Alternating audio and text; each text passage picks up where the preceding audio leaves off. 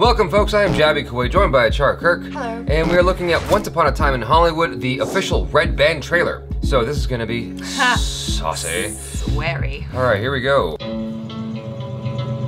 I'm Rick Dalton. It's my pleasure, Mr. Schwartz. Call me Marvin. Put it down. That's your son? No, it's my stunt double, Cliff Booth. Last night we watched a Rick Dalton double feature. All the shooting. I love that stuff, you know, with the killing. A lot of killing. Anybody order fried sauerkraut? You Nazi bastards!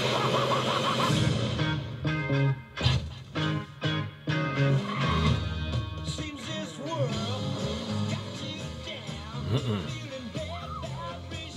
Are you an actor? No, I'm a stuntman. So you still the wreck, huh? Still here. You can do anything you want to him. I hired you to be an actor, Rick, not a TV cowboy. You're better than that. Line. Embarrass yourself like that in front of all those goddamn people. All right, what's the matter, partner? It's official, old buddy. I'm a has-been. Here I am, flat on my ass. And who I got living next door to me? I'm Sharon Tate. I'm in the movie. You're in this? I play Miss Carlson, the klutz.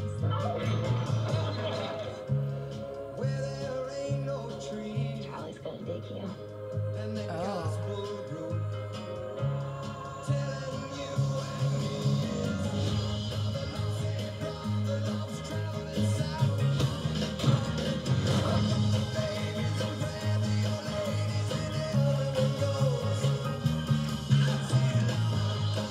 In this town, that can all change like that.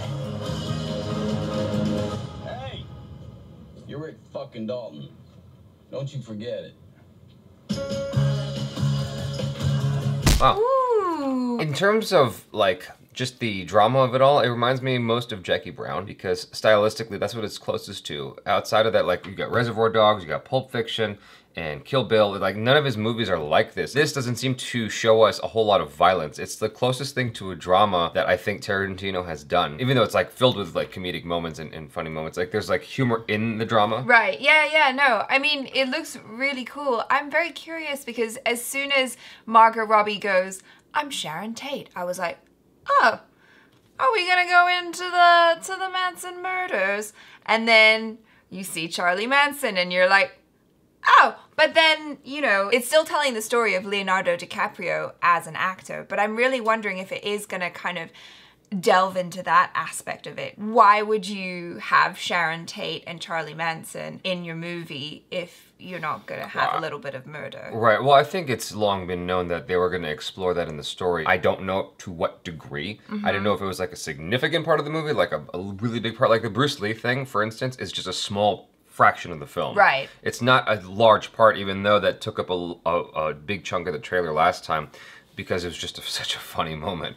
So it could be, who knows? Yeah, you know. it could just be touched upon. I do vaguely remember reading about that in like entertainment news, but it just seems interesting that you would put that in your story and then just kind of gloss over it. Well, I think the point is to kind of just take us through the different aspects of Hollywood from that era that are probably not as talked about or haven't been portrayed as much as it could have been or should have been. Right. I mean, up until recently, we didn't have a Manson biopic, you know. Now there's like No, a lot of stuff coming out, yeah. now it's all coming out, but like at the time, before this movie was written, it didn't seem like there was much about him other than like documentaries and stuff like that. Right. Maybe. I mean, this is obviously a very fascinating movie. I love the style of it. It feels Yes. it feels very, it feels like it's honoring that era. What it's showing you, the way it's shot, and it feels, I don't know, it seems like a really fun cast as well. For sure, it certainly does feel like a love letter to the period. The colors and, yeah, like you said, the way it's shot, it looks cool. I feel like Tarantino has his dream cast here. Yeah. The only person missing is Samuel L. Jackson. I'm wondering if he's going to do a narration at some point, because he hasn't made an appearance at all in this trailer yet. Right. But everybody else is here. You need Hattori Hanzo, and Samuel L. Jackson, and then it's like the complete thing. Right? Yeah. It seems like everyone's coming back in this. You got Leonardo DiCaprio, you got Brad Pitt, who both appeared in previous Tarantino films. You've got Kurt Russell, who was obviously in the last one. I'm trying to think who else I saw in this trailer. I feel like there were so many faces that we've seen in previous installments. And then you had the Nazi thing, which is obviously like a callback to Inglourious Bastards. Yes. Even though I'm sure, I don't remember any really famous Nazi films or anti-Nazi films, World War II films like that from the 70s or 60s. There could be films like this that exist that I just haven't heard about. I mean, Tarantino is one of those people who have seen films that you probably didn't even know existed. Yes. Because he's got a movie theater, for Christ's sake, like where he shows old films all the time. Fun fact, that theater, if you don't know already, is very specific about always showing film. Like, your movie has to be presented in film. It doesn't show digital at all. Okay. Like, it's very, very old school. This is a very interesting story, watching a man kind of fall apart. He was once at this prime, and now he's kind of coming down, and he's washed up, and he's got to kind of redeem himself over the course of the story. It seems like that's what it's about, is finding himself again. Right. Finding that long-lost glory that he once had, that he has no longer. Like, in the previous trailer, it showed this little girl who was like, you know, giving him kudos, going, "Oh, you're the best. That was the best scene I've ever seen, like best acting I've ever seen." And he's like, "Yeah."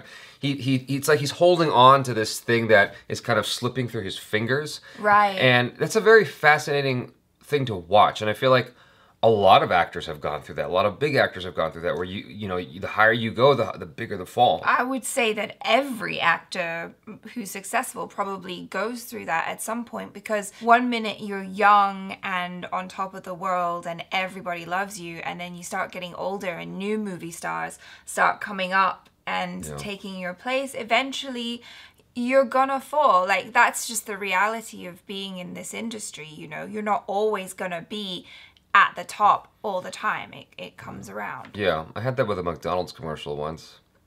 What? I just thought it'd be funny to say. It's the truth.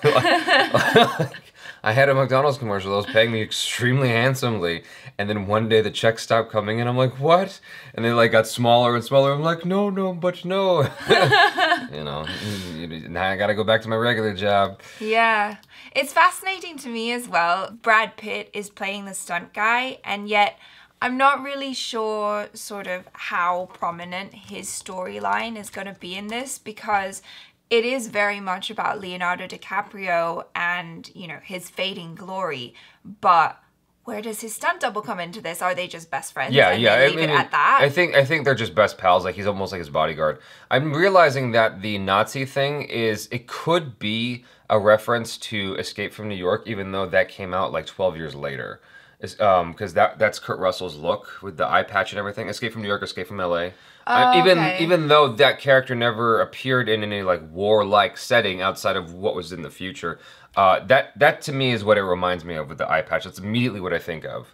Is when I see an eye patch like that and on a white dude, in a non like pirate era-esque film, it seems like I immediately am reminded of Iroquois Pliskin or whatever his name was from Escape from New York. I'm sure this is laden with all kinds of fun references. By the way, Al Pacino's in this. I don't know if I've ever seen Al Pacino in a Tarantino film. Just the idea of them working together is super cool to me. Yeah. Because Tarantino loves to use actors that Martin Scorsese has used. That's one of his big things. That's how my uncle David Proval got involved in one of Tarantino's projects in 4 Rooms. David Proval was the star of one of the 4 stories in 4 Rooms. That I think Tarantino produced that, and it's because Tarantino is obsessed with using actors Scorsese has worked with. And so for him to use Al Pacino in a film finally, I think is a dream come true for Tarantino, because I'm pretty sure he's had his eye on Pacino for a long time. This is probably the biggest cast that Tarantino has worked with so far, because traditionally, he likes to use a lot of small actors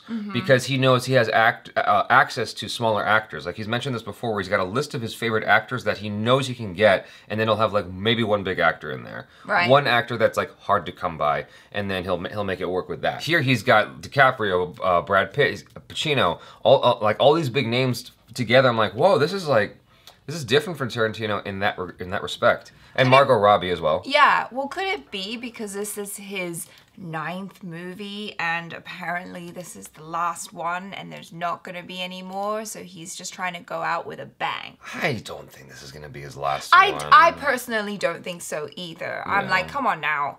Why this, like, it is right. Well, like, I'm only making 9 movies. His whole thing is that he feels like directors have a time just like boxers. At some point, you got to hang your gloves up and then just admit, like, your time has passed. And so, like Leonardo DiCaprio in the movie. That might be what is the resolve at the end of this film, is that DiCaprio just realizes, you know what, my time has passed. That he hangs his gloves, he hangs his hat, so to speak. And so that might be what this is. It's almost like a meta movie. Right, yeah. Which is cool. But I think Tarantino still has time, like, he still has stories. He still has stuff left to speak about. And I don't think he's done, but maybe. Like, we thought Daniel Day-Lewis was done for like 3 movies, and now he's a dressmaker. No. I really don't think Daniel Day-Lewis is done either. On my shirt, I forgot Christopher Walken. Like, it'd be awesome if Christopher Walken made an appearance in here. Oh, yeah. This looks like, obviously, a really fun film, and if it is the last one, it looks like a really cool one to go out on, because it makes sense. It's of an era that Tarantino clearly loves. Mm-hmm. I can't wait to see if there's any, like, blaxploitation stuff in this as well, because he's a huge fan of blaxploitation.